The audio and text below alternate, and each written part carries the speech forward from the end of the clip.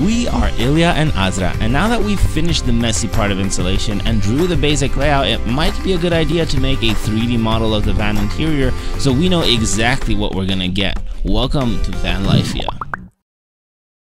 Now that we have the plan for the van plan, the next logical step is to make a 3D model out of it so we can have perception of depth and what goes where, as opposed to just a bunch of 2D sketches, obviously.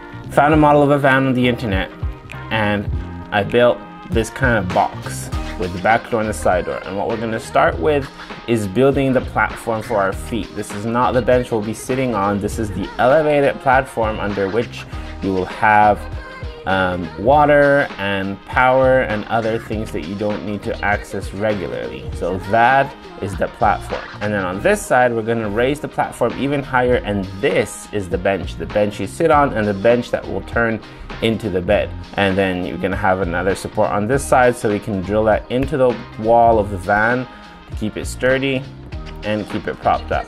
Now we can do the side cupboard. So opposite the bench, on top of the platform, is where we're gonna have the side cupboard, which is gonna be the majority of our storage, since we decided not to go with the overhead cupboards, which take up all that space I was talking about. We do need to have storage somewhere. So we sectioned off an entire side of our van just for storage, because we're unexperienced travelers. I mean, we're gonna try to cut down, and we've already started cutting down on things, but so we're gonna need some extra space for clothes, for tech. I have so much tech, it's incredible, especially because I'm a photographer and I have to have all this equipment. So I decided to make the overhead part kind of come out a bit, since there's extra space there. So to utilize that space is gonna stick out, whereas the cupboard is gonna be more narrow, so there's more space for us to sit or lie down or whatever. Now that that part's finished, we can start building the kitchen. Now the kitchen will be comprised of 2 counters, one in the front and one on the side, and then this placeholder in between will actually be the gap, which is the space for the shower, eventually the shower curtain, and the portable toilet.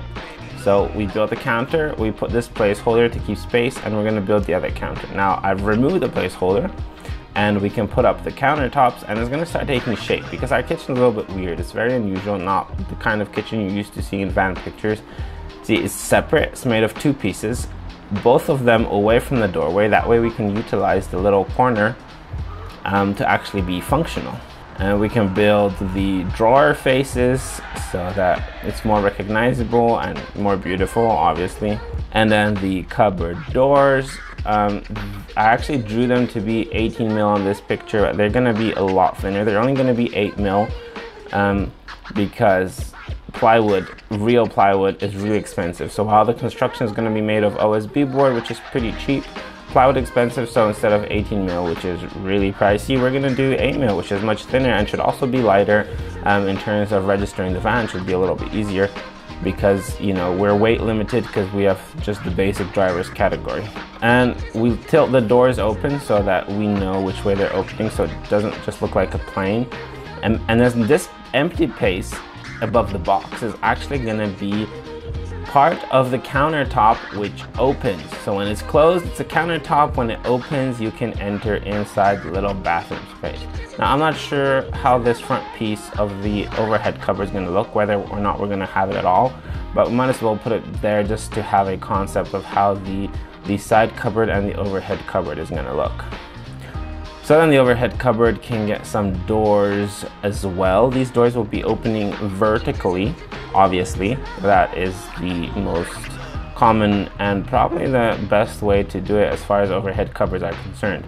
Then we'll just multiply them to fill up the entire overhead cabinet section.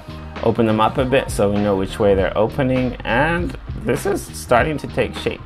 And give it some color, some material, so that we know what is what. Now obviously it's not all going to be the color of raw plywood. All these interior structures are OSB board, and the outside will be plywood. Some of it will be white-ish, some of it will be dark-ish, just so we can give it some color contrast. But for now, so we know the materials, we'll give it some plywood pattern. So this is what it will look like inside the van, you can unhide the model and see what it's going to look like.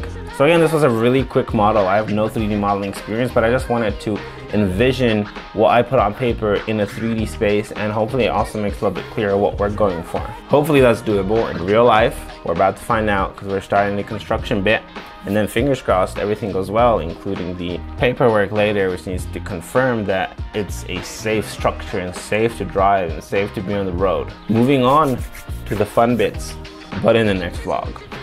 See ya.